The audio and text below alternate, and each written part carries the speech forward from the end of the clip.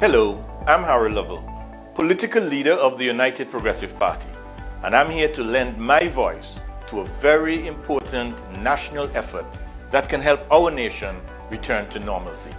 The COVID-19 pandemic affects all of us, regardless of political affiliation.